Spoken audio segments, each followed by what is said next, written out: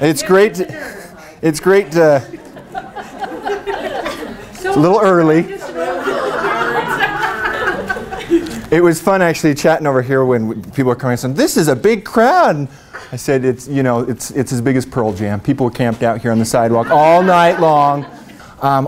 As I've talked to a lot of you on the phone, as I've answered your emails, there's an enthusiasm that I think we share on this. It is really exciting. My wife is sick of me right now because I get home and go, "Guess what else? Guess what else? Guess what else?" It's very, very exciting, and I'm glad to see that you're equally excited because, frankly, it's 5 o'clock on a Wednesday, and to have you here is telling a lot. There it is. What do you think? Look good? I was so excited when I finally got that picture because it changed it for me. To see that, to know what it's going to be like. Of course, that's the artist rendition for those who don't know what stage it's at. It doesn't quite look like that yet. It's actually, I can tell, and I was just saying to some others, I can see these parts when I go out to it. It's pretty exciting. If you haven't driven by, feel free to, because it is very exciting to get to see that progress. They're on schedule. The construction crew there, and I'm going off of someone who actually knows how to measure this. They're fabulous, and we're excited about the opening this upcoming August. We will be having school starting there in the 2013-2014 school year. Now, you've had a long day. You're here hoping to get some information, and I'm sorry, but I'm going to put you to work just a little bit here. You've got a couple things that I want you to be watching for. I threw out sticky note pads, and it was before it filled up so much, so it might not be where you want it to be. Those are for you to jot down questions. Any questions you have. You'll have a chance at the end to ask it, and I can answer it on the spot. But there are many who wanted to attend who are unavailable, and that's also the reason we have it wired together here, and we're getting to film this so you can watch it later, and those who miss can also watch it. But we'll use the questions that you write down for us, comb over those. We'll put together a frequently asked question part on that web page so that we can get those addressed. And some, I might need a little bit of time to get a better answer for you. So I do want you to write those down and take as many as you need right through our little presentation. I'm really trying to get you out of here by 4:40, 5:40. I already passed 4:40. And that's kind of the timeline that we're shooting for. It might be 5:45 because now I've waxed a little long. Here's your first task. I'm going to show you something. At the end, I'm going to ask you a question about it. But I'm not going to tell you what the question is before you watch it. So be very focused. Good luck.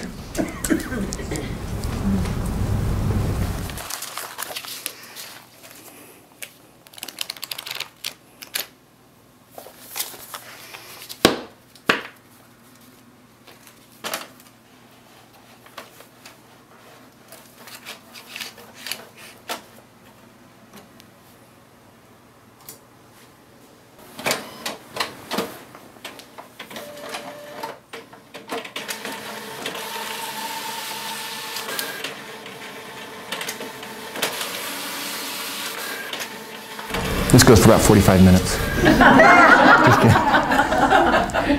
All right, that's it. That's all I'm showing you right there. Here's your question. How long will it take to print all those pages? This is a contest, and you want to win. This is a contest. I want you to, and you're free to use the people right next to you, the people real close to you. I want you to think through this. How long will it take to print all those pages? That's all I'm giving you right now. If you need scratch paper, I do have a ton right over here. In fact, I'll walk it around. You have about 3 minutes to start tackling this. How long will it take to print all those pages?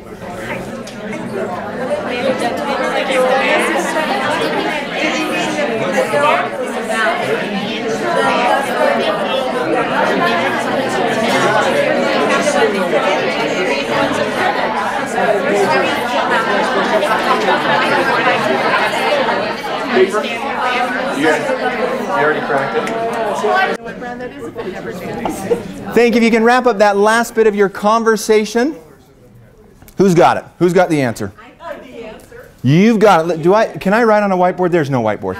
Someone on your iPad, jot down some of these guesses here, could you?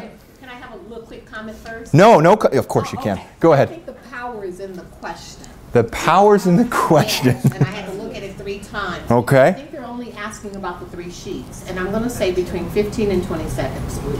About how long? 15 to 20 seconds. Oh, Okay, so if it's the 3 sheets, she's saying about 15 to 20 seconds. That'll be interesting. That's what made me. Good, good. Wait 1 second. What's your thought? Until the last sheet goes through the printer. I like it. We're going for riddles at Scout Camp now. What you think? Assuming, making some assumptions, 30 pages is an assumption. Okay. It takes the same amount of time to print a page, whether there's more on it or not. Okay.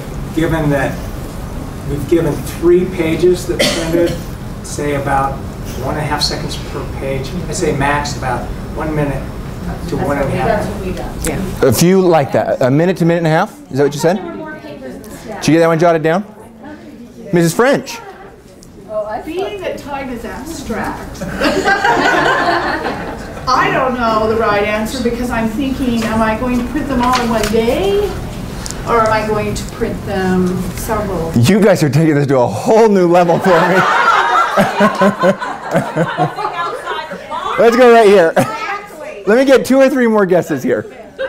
Having spent a lot of time working with technology, I know that there are poltergeists that exist.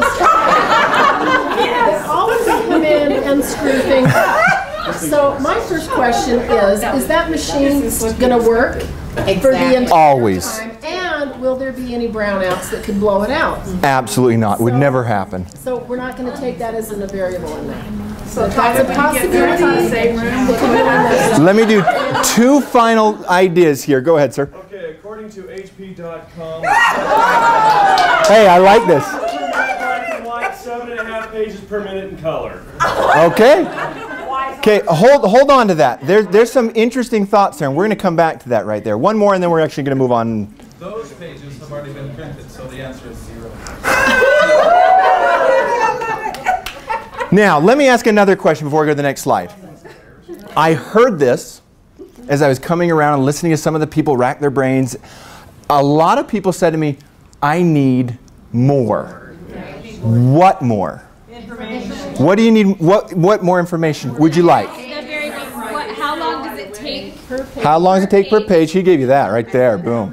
What about? How many pages there are? How many pages are there? What you were actually qualifying as those. As those.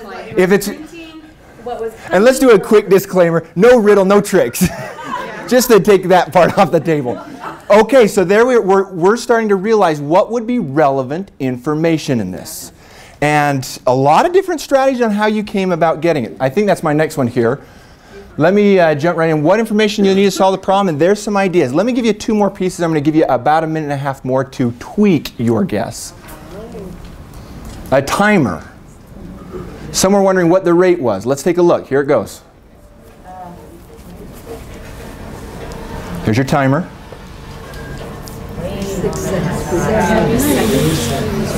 I underestimated when I first saw it. What do we got? 10 seconds? How many thought it was about 10 seconds? What did you get off Google? According to Google, it goes in draft mode, you can get up to 24 pages per minute. Okay. I like it. Draft or black and I don't know. Up to 8 pages per minute laser copy. Here's a little bit more. Some asked it'd be really relevant for us to know how many is in that stack. How many did you think? 35? Do you want to see the very last page printed? Here's the very last page printed. You got 1.5 minutes. 1.5 minutes. I've given you 2 more bits of information.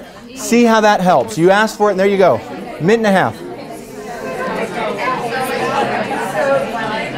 Still can't give the answer. And this is no tricks, right? No tricks. No riddle.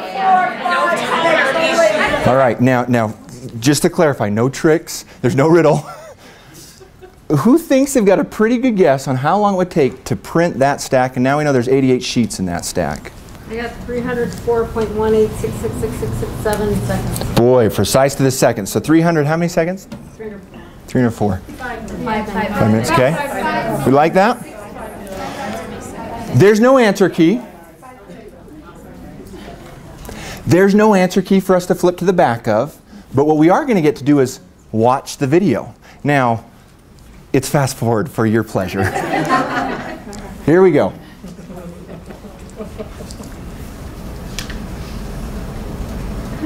Now it runs really fast. It's terrifying to watch that timer and know what your guess is.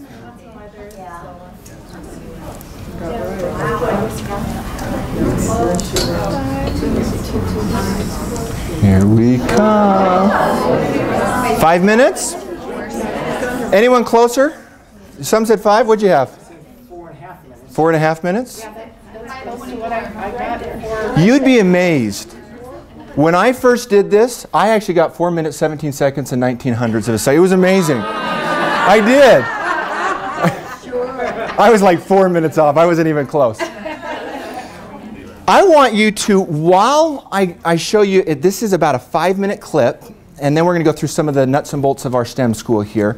But while I show you this, I want you to be thinking of this. Why teach this way? What we just did.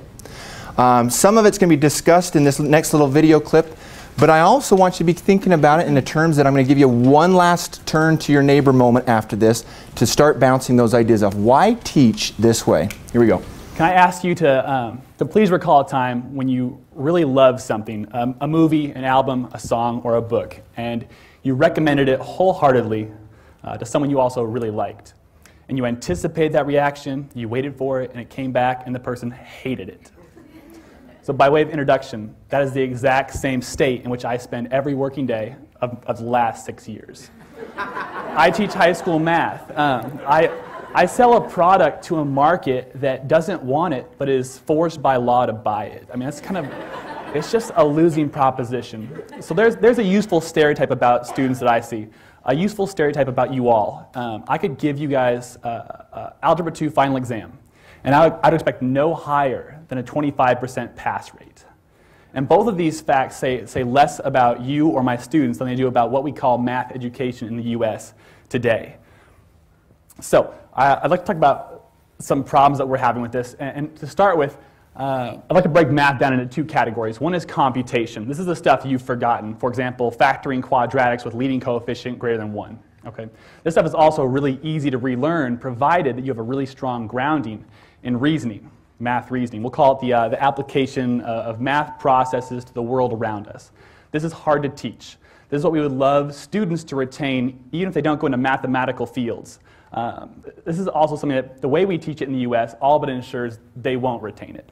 So I'd like to talk about why that is, why that's such a calamity for society, what we can do about it, and to close with why this is an amazing time to be a math teacher. Here's an example from a physics textbook. It applies equally to math. Notice, first of all, here that you have exactly 3 pieces of information there, each of which will figure into a formula somewhere eventually, which the student will then compute. Okay? This conditions students to expect this, I believe, in real life. And ask yourselves, what problem have you solved ever that was worth solving where you knew all of the given information in advance, or you didn't have a surplus of information and you had to filter it out, or you didn't have insufficient information and had to go find some? I'm sure we all agree that no problem we're solving is like that. And the textbook, I think, knows how it's hamstringing students, because watch this. This is the practice problem set. When it comes time to the actual problem set, you have problems like this right here, where we're just swapping out numbers and tweaking the context a little bit. And if the student still doesn't recognize the stamp this is molded from, it helpfully explains to you like what sample problem you can return to find the formula. Like you could literally, I mean this, pass this particular unit without knowing any physics, just knowing how to decode a textbook. That's a shame. And I'll yield the floor here for a second to Einstein, who I believe has paid his dues. He talked about the formulation of a problem being so incredibly important. And yet, in my practice, in the US here, we just give problems to students. We don't involve them in the formulation of the problem. So 90% of what I do with my 5 hours of prep time per week is to take fairly compelling elements of problems like this from my textbook and rebuild them in a way that supports math reasoning and patient problem solving. And here's how it works. I like this question. It's about a water tank. The question is, how long will it take you to fill it up? Okay? First things first, we eliminate all the sub-steps. Students have to develop those. They have to formulate those. And then notice that all the information written on there is stuff you'll need. None of it's a distractor, so we lose that. Students need to decide, all right, well, does the height matter? Does the side length matter? Does the color of the valve matter? What matters here? It's such an underrepresented question in math curriculum. So now we have a water tank. How long will it take you to fill it up? And that's it. And because this is the 21st century, and we would love to talk about the real world on its own terms, not in terms of line art or clip art that you so often see in textbooks, we go out and we take a picture of it. So now we have the real deal. How long will it take it to fill it up? And then even better is we take a video of someone filling it up. And it's filling up slowly, agonizingly slowly. It's tedious. Students are looking at their watches, rolling their eyes, and they're all wondering at some point or another, man, how long is it going to take to fill up?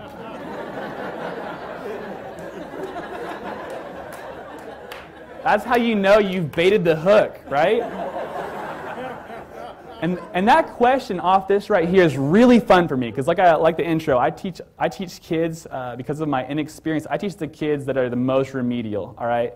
And I got kids who will not join a conversation about math because there's, like, someone else has the formula. Someone else knows how to work the formula better than me, so I won't talk about it. But here, every student is on the level playing field of intuition. Like, everyone's filled something up with water before. So I get kids answering the question, how long will it take? I got kids who are mathematically and conversationally intimidated joining the conversation. We put names on the board, attach them to guesses, and kids have bought in here. And then we follow the process I've described. And the best part here, or one of the better parts, is that we don't get our answer from the answer key in the back of the teacher's edition. We instead just watch the end of the movie. And that's terrifying, all right? Because the theoretical models that always work out in the answer key, the back of the teacher's edition, like that's great, but it's scary to talk about sources of error when the theoretical does not match up with the practical. But those conversations have been so valuable, among the most valuable. Just a quick thought, I'm going to give you that minute and a half to talk to your neighbor, and that's the video clip there. What problem that you've ever solved as a real functioning adult was ever worth solving that you had all that information you needed right up front? And that's kind of what we did with that little printer example. Take a minute and a half. The question I posed to you at the beginning of this was, why teach this way? Just a minute and a half to your neighbor or someone close by. Think through that. What benefits from teaching this way?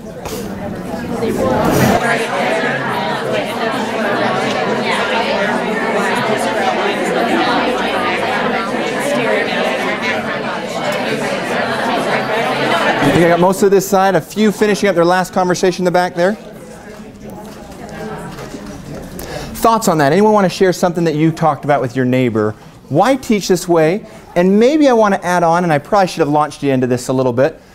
Thinking of our printer problem, what concepts did we tackle there? What things from the cores that we teach our math students and our science students did we actually accomplish during that? Any thoughts from your discussion? We'll take a couple. We talked about two things. First of all, and I thought about making connections because you're going to touch that child who normally wouldn't open up and share. Mm-hmm. And she mentioned that we're teaching them to become great problem solvers. Mm-hmm. Those are two things that just jump right out at you and make you... That hits me as well. I mean, what our objective here is, and we're going to end up with students who have to think critically about this situation. They got to come up with some way to solve this problem.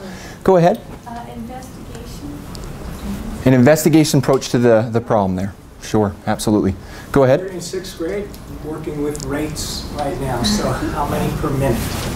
That's in our 6th grade core, isn't it? Just top 4, 7, and 4, 8, and that's So glad you And if you're like me, you know there's lots of times where we teach, this is how we do rate. You teach this is rates. You give them a whole lot of problems to practice it and hope that they're ready for that test. It's a very different context that way. Let me come right back to you, right over here. I think it's kind of a vote of confidence to the student because it's like, you can solve this problem. You don't have to rely on an expert. Well, and I'm not going to just show you how to solve it. Well, you didn't put numbers to the Sure, problem, yeah. and that helps. That'll help those kids that have no confidence. And I can't really help because, I mean, I had seen the end of that video, but a real situation, I wouldn't even know the answer there. And I loved his quote from Einstein of the formulation of the problem, and I'm going to misquote it from there, is as powerful in that process as actually going through it. And how much we spoon feed that in this process. I see a lot of hands popping up, and I love to keep letting you share those, but we're going to have to table this for maybe our next discussion because I want to make sure you get some of the nuts and bolts here, and I want to keep that time that we're going to let you out of here by. What is a STEM school? Maybe we'll correspond, make sure we know what each of those are, and know, they made up a new acronym for that. So, STEM schools, it is science, technology, engineering, math. You got it right there, and I actually said the bullet got a little misaligned. I want to say this, and it came right from the posting that you've probably seen already. STEM school has its foundation in a project-based approach and nurtures problem solving and critical thinking skills in students. Students master key concepts by solving authentic problems through methods of their own design and team collaboration, and defend the reasons for their methods. Pivotal there. Let's just jump in, if we could, to our STEM school. It is exciting. The picture you saw at the beginning is in the works. I've been there. I got to wear the hard hat. Did you get to see me in the hard hat? My favorite part so far. Here's a few things about Granite's new elementary STEM school. It is not yet named, and so we keep calling it Granite's new elementary STEM school. Hopefully that's not too far away. It's a preschool right through 6th grade, like so many of our elementary schools with preschool there. 600 students, more or less, in this student population is what we're looking for. Half come from the boundary of that school. Some of you are coming from schools, have been part of the little bit of the boundary realignment and are very aware of that. About 292 kids from the boundary, and thus the rest would come in on open enrollment permit. They have come flooding in. As you know, open enrollment window starts on December 1st, and as of 3 days into business days, we've received, and of course they're not processed until it actually closes, 52 I think is coming down. So they're very much coming in, and we haven't done quite a bit of advertising yet on it. Integrate technology throughout the classrooms, and I want to talk a little bit more about that because it's designed to facilitate STEM processes. Here's a little bit of the overview of the school, and there's been many different versions of the plans. This one's actually a little bit outdated because I happen to know this wall ended up a little more straight there. But you'll see in the planning how this building was designed to facilitate approaching the core curriculum in this manner. You'll see outdoor labs, and I'll show you in a second here, labs inside that are really meant to facilitate a problem-based approach to the core curriculum here. Here's again another outdated one. The other one didn't scan really well. But showing some of the classrooms here, you'll see there's one on this floor and two on the next floor. It's actually glass walls all the way around a STEM activity center where so often we have these great projects and we have kids file through our classrooms to get to see them, and this is being built very much with the mindset of we want to be able to showcase some of the things that these kids are doing in this project-based manner. It says computer room there, and we actually, the current plans don't have a computer lab. We mentioned a moment ago that technology is meant to be very integrated into this learning process. I loved seeing in this little moment here, someone look it up on Google. That's the world. That's what we do. And to have that as not an end product, but a means to our end, use that technology in a way that's facilitating what we're actually trying to do. So it was a great example there. Let's actually talk for a second. I've got 2 slides on the curriculum. These 2 bullets I want to hit quite clearly so that we get a sense of this, because I think there's often misperception about what a STEM school would be, and I'll actually have one more slide to really clarify those as well. Devoted to the integration of science, technology, engineering, mathematics, like we chanted, as the platform for instruction in the Utah core standards. That's our core curriculum. If you haven't heard that before, you're going to hear it a lot coming up here. That is our mission here. Now, how we approach it might look just a little bit different. Those same standards, it's one of the reasons I kind of asked you, what concepts were we tackling in that printer problem? Because that is a very key point, that we are tackling those same standards. Also, it says up here, students will participate in problem-based cooperative learning projects and will focus on developing the ability to think critically. And we had a few good comments on that. And solve complex problems. One more on this. This question, if you haven't been asked it yet, or if you haven't asked it yourself yet, you probably will. Students will enjoy physical and arts education and everything else that's common to all of our Granite elementary schools. I get that phone call about 6 times a day so far. Are you going to do anything else? Is just science? And my kid doesn't like science. Of course, what we've described there is a foundation approach and really looking to integrate these subjects in a problem-based way. But we are, of course, including in that integration things such as art and our physical education and everything common in our Granite elementary schools. It will be difficult to see when math ends and language arts begins. Now I just picked those 2, but that is a very big key here, to understand that even in this process, in that little problem we gave you, how many of these things we could have pulled in. I could have had you do your persuasive essay and get up here and tell me the exact reason why you were confident in your Your approach to solve that problem, it's going to be a very integrated approach to those subjects. Teaching will focus on applied learning where content is integrated on a daily basis and students will engage in designing and creating. You know, when we say STEM, science, technology, mathematics really click with our core commitment. Engineering not so much. And in a lot of ways I think engineering summarizes the other three and the whole approach in a big way. My brother's a chemical engineer. We're not really trying to teach the curriculum that he needs to master. Engineers take these subjects in an applied manner. And they're looking to be able to create. That is something very big in what we're looking to do with our core curriculum at the STEM school. What it is not, and this I want to be very clear about because it's the questions that I hear so often, so you can help be our cheerleaders on this and helping to clarify when people are a little confused on it. It is not a magnet school for students gifted in math and science. That's probably the one I hear the most. This is a school I've described already. It's got our normal boundary population. It's got a first come, first serve open enrollment. It's not something that people are testing and qualifying to get in like might happen in a magnet situation. This is an approach to teaching our core curriculum, and we will have ability levels from the top to the bottom, just like we love teaching as educators, and that's something to be very aware, and I know Mrs. Lindsay hit that to start with. A school focused on merely ratcheting up math and science time or rigor. A lot of STEM schools kind of feel that's the approach to take. We're going to expand the time we're doing math. We're going to expand the time we're doing science. We're going to make our math maybe one grade level harder than it. It's not trying to take those subjects and ratchet them up and make them a lot more rigorous. I don't doubt that's going to happen in the process, but it's actually taking that as our conceptual foundation for our curriculum. A school outfitted with technology for the sole purpose of teaching how to use the technology, and I do want to emphasize that one. The technology is going to be cool. It really will be. It needs to be the means and not the end, and it's so easy for cool technology to become the end.